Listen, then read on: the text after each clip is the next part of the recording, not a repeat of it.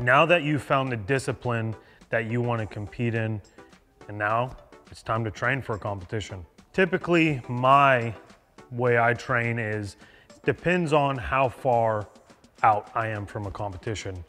If I'm, say, a month away to a month and a half, I'm gonna work on my fundamentals and things that I believe I need to improve on in my game, whether that's a certain target, a certain presentation, or a certain thing I'm doing fundamentally with my body or vision. Now, as we get closer to the competition, for me, I start to ramp up my training, the amount of times I'm shooting per week, the amount of shells I'm shooting a day, and also how I'm going about my training.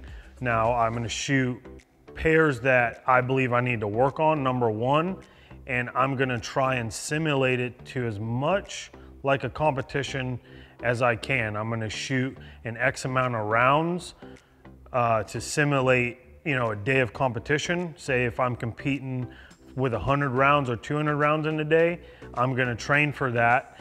And then after I shoot my simulated round in a practice, I'm going to go back if I had any problems with a pair of targets or with a single target. I'm gonna work on that until I feel comfortable and I feel like I've perfected it to the best of my ability.